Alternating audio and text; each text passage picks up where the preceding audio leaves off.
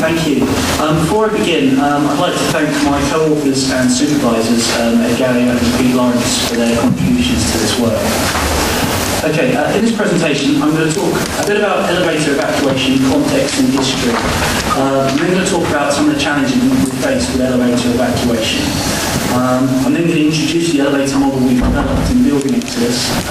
Now I'm going to pass over to Ed, who's going to talk a bit about some of the simulations we've been running with the new model and some of the results we've got out. So I think by this point we're all pretty familiar why elevators are an attractive option to use during high-rise evacuations. And as we've heard already, a number of high-rise buildings throughout the world already incorporate elevators as part of their fire or non-fire evacuation strategies.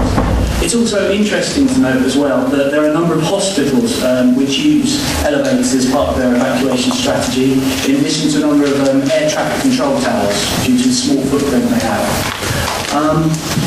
Elevators have successfully been used during real evacuations, and I've mentioned a few up here. I put a question mark next to the World Trade Center event because we've heard that some 3,000 people evacuated in Tower 2 during the evacuation. However, what's interesting to remember is that a number of people evacuated using elevators without being told to evacuate. And I think it's important to remember this fact. In addition, elevators cause injuries to real evacuations, and I think it's really important that we remember these and learn from them. Again, quite interestingly, is the World Trade Center bombings, where a number of people were trapped inside elevators for many hours. Also, in the 9/11 attacks, the USA estimates that at least 200 people died in elevators. Okay. Now, in all of these cases, elevators were not intended to be used during evacuations. Okay. So we clearly identified that elevators can provide benefit, however, they can and do fail. And we need to take into consideration this when we devise evacuation strategies. So essentially there are three challenges we face with elevator evacuation. There are the mechanical issues. How can we make the inner workings of elevators resilient to hazardous scenarios? And quite a bit of progress has been made in this area. The next issue is operational. How can we efficiently use elevators to evacuate people from the building?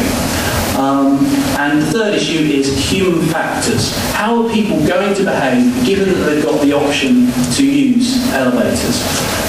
This topic has received little attention to date.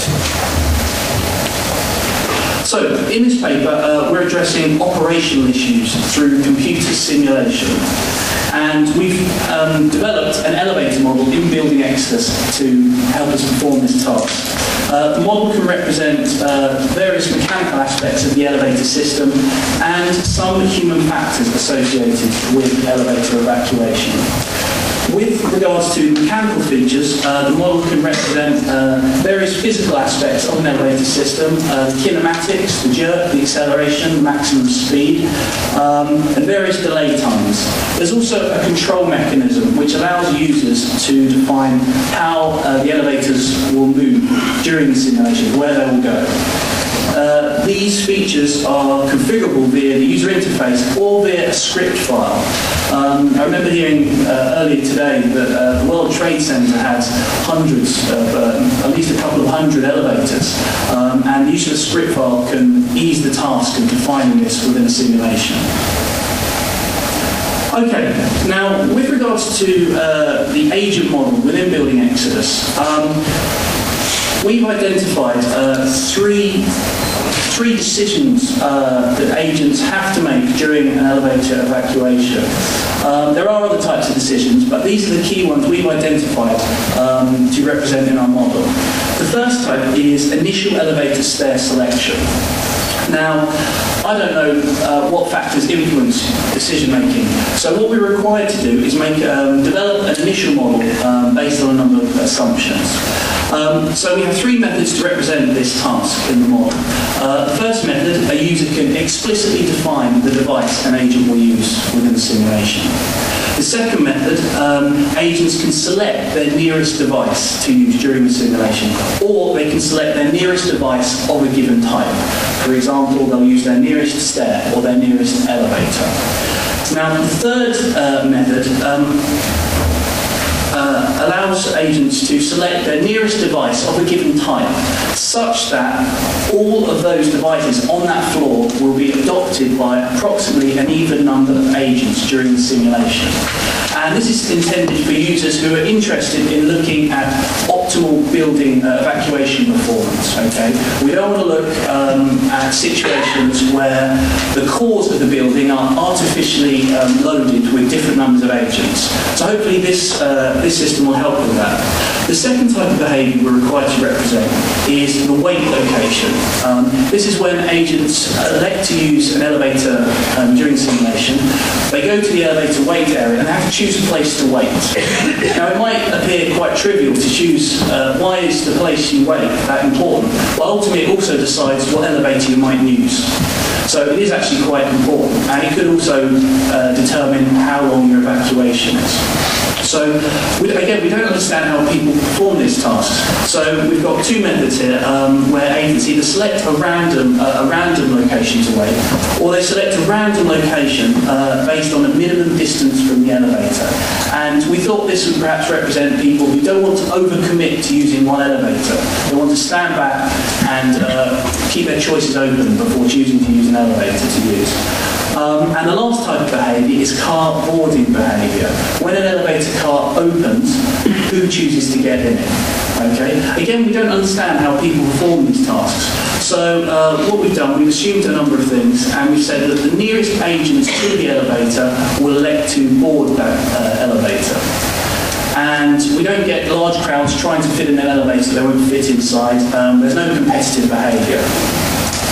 So, I mentioned before that these are all types of behaviour we don't understand. And to address this, we're conducting an online survey to try and address and try and find out how people perform each of these tasks. We're looking at a number of influencing factors within the survey, such as travel distance, past usage, familiarity and culture. And we pose a series of hypothetical situations and ask people how they would respond. At present, we've got over 430 participants who have taken part in the survey from 22 different countries. We have both an English and a Chinese version of the survey. We're obviously interested in seeing whether people would behave differently in different cultures. And being as China is an emerging market for high-rise buildings, we thought it was appropriate to have a Chinese version. Okay, I'm now going to, and I would like to invite you to complete the survey and to ask your friends and family to also complete the survey. We're really interested, in anyone's, answers, and we're grateful. I'm grateful for anyone here who's already completed it. Right, now I'm going to pass over to Ed, who's going to talk about some of the simulations we've done. Thanks. Okay, so we've taken the model that we've developed and we've applied it to a study of a 50-storey, hypothetical 50-storey building with 7,800 people in the building. And we're looking at 4 different evacuation strategies. And the question is, what is the optimal strategy to empty this building as quickly as possible? The building has 32 elevator cars in banks of 8, 4 banks of 8. There are also 4 staircases in the building. The elevator attributes are based on the SIFC Guide D, so we have all the acceleration, jerk, and so on properties of the elevators, the opening and closing times of the doors, and so on.